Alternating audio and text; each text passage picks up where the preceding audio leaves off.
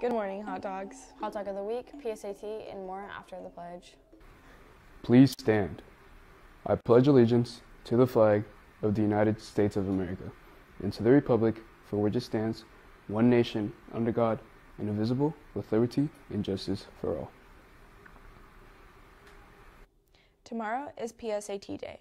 All students testing tomorrow must report directly to their testing location. Also, everyone must leave all of their belongings, including phones and headphones, in their lockers.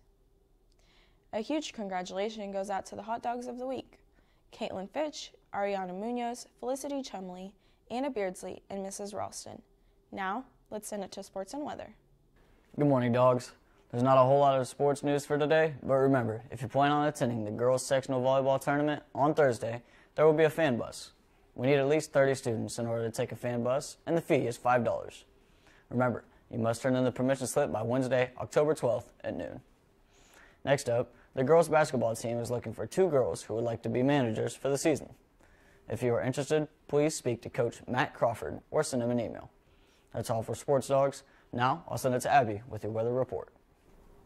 Good morning, dogs. For today's weather, it is a chilly 55 degrees, and the high for today is 72 degrees, and the low for today is 52 degrees. That's all for today's weather. Now back to your host. Thanks, Abby. Happy birthday goes out to Gabriel Aquino, Fabian Garcia Regalado, Alan Hernandez Lara, and Francisco Lozano.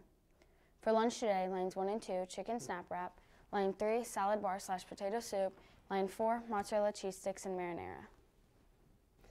Only 3 more full days until fall break. You got this. That's all for today's announcements. Make sure to like, share, and subscribe, and hit the post notifications to get more from us. Have a tremendous Tuesday.